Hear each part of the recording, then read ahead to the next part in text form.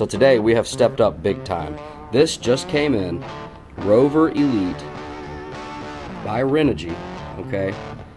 This is supposed to be a lot better. So basically it wasn't charging my battery. It would let me use the power off from my battery with this little... It's alive! In all of its beauty. Thank you, Lord. Rover Elite 40 amp. Hey everybody. Welcome back to Unspecified Podcast. For a while now I had been wanting to show you guys a little bit of the solar that we have been getting into. Now, I just tore it all apart. We used to have this Harbor Freight solar controller, charge controller. We used to have it set up. It never worked. I can go through with you guys later and show you guys the reasons why it didn't work for me. And this is the second one that I've gotten. The first one apparently had the same issue, and we took it back to trade it in, and this one did the same thing. And all it really did was it did what it said it would do, but at the same time it never did show. So I would test on the battery. What it was doing was it was not showing that it was receiving a charge, even though testing it on my voltmeter, and it did show that it was charging. Now I have both of my solar panels outside. I have two 100 watt Thunderbolt Harbor Freight solar panels. This is them. I watched a few videos. They said that they were pretty good. They had pretty good wiring. I just have it run through a doggy door here that goes into my shop. On the other side of that wall is where we were. So this is supposed to be 100 watts a piece. So we have two. Praise the Lord. We've been saving up to get these. Now these are monocrystalline, okay, and these are like a bunch of little cells. If you look, these are, well, anyway, we don't have them in the best sunlight at the moment. But it is the end of the day. It's about 5 o'clock right now. Sun will go down at 7:51. And so far, I'm very happy with these. So, forgive me if I sound a little scatterbrained. Me and my family are getting over a bug or something. I'm not really sure. So today, we have stepped up big time. This just came in, Rover Elite by Renogy, okay? This is supposed to be a lot better than Harbor Freight stuff, of course. And I mean, this thing is so hefty. This is a 40 amp MPPT charge controller, which I'm very excited for. Now, what kind of battery are we working with? We're working with lithium iron phosphate, 50 amp, 640 watt, okay? Now, I was confused because when I ordered this, I thought I was ordering 100 watt. Turns out I need like between a 5 or a 7 kilowatt system to run my whole house, which we'll be working towards that goal or bigger. We'll see what we can do. But this is just me dipping my toe into the water. Forgive me, a lot of my connectors are not right, and you know, I'm using wire nuts, and I'm new to this, so if you guys want to help me out, I would really appreciate any of your guys' knowledge on this stuff and suggestions. So please share with your electronic friends, and you guys can come and roast this video. But so far, we're working with a small 50 amp hour battery to dip our toe in the water and see what we can run. We have a few options here for an inverter. This is just a cigarette lighter, 100 watt. This will actually run a good amount of stuff. I mean, a small little 12 volt fan, an LED bulb. I have other, you know, things that we can run and test. We can test and check stuff out on this kilowatt little outlet socket tester, voltage meter, or whatever you want to call it.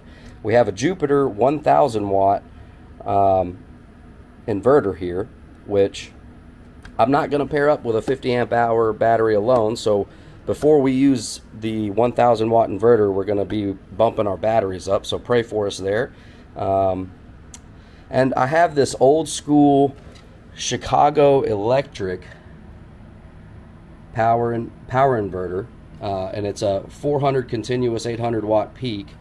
And this is the one that I was thinking would be a little bit better to use with a 50 amp hour battery. However, this one has a little internal fan, and it comes on regardless of whether it's under a serious load or not. It just continuously stays on. It's a very old unit, and I think it was originally supposed to be used in like a vehicle, which makes sense.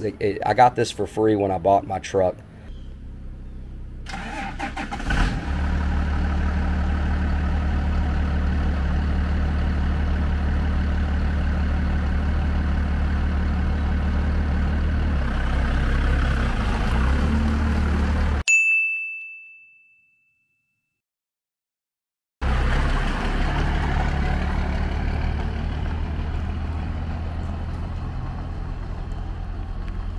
It came in the truck, and it wasn't hooked up. He just gave it to me. He was like, yeah, you can have that. And I was like, awesome. 400, 800 watt, continuous and peak.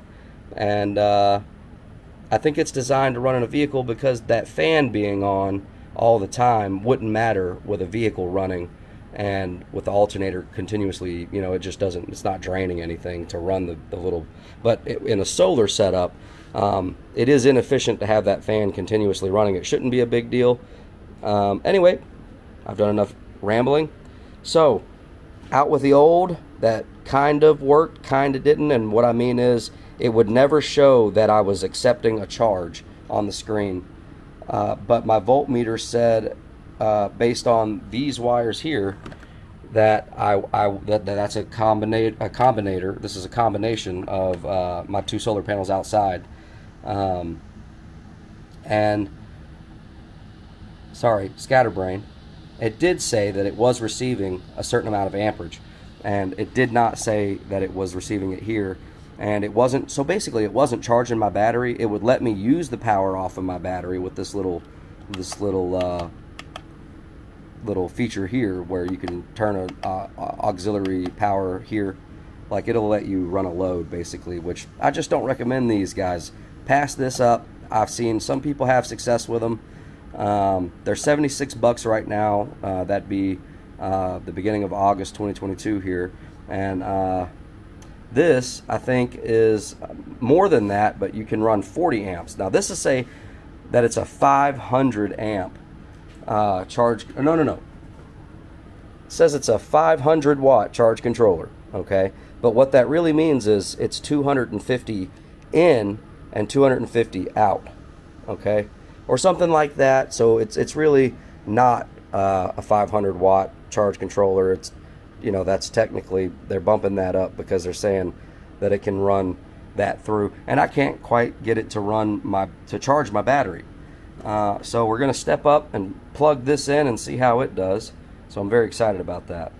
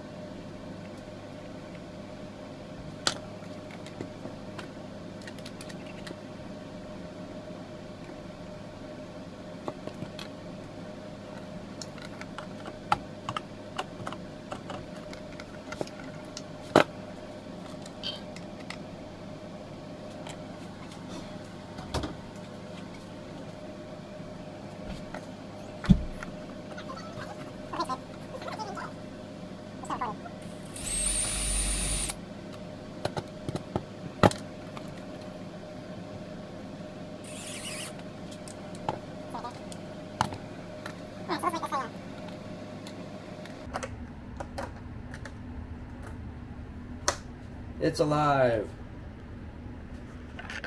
in all of its beauty.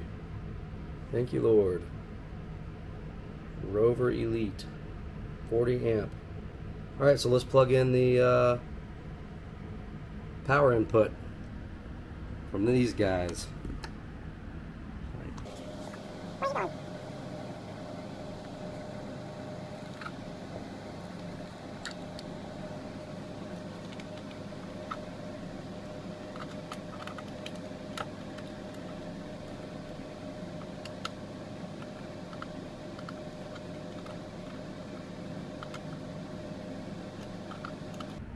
Matt, beautiful. 1.5 amps, and it says it is charging. You can see the battery. Beautiful. No kilowatts. Hold on. 25 degrees Celsius. I'll see if I can change that to Fahrenheit. And then 13.2 volts on the battery. Hallelujah. There you go, 16 volts. PV, solar power going in. Hallelujah. That's awesome. You guys comment down below. I know I'm doing a lot of bad stuff using wire nuts, and you guys are going to roast me for that. So share it out and tell your electrician friends. I need electrician buddies. See you guys on the next one.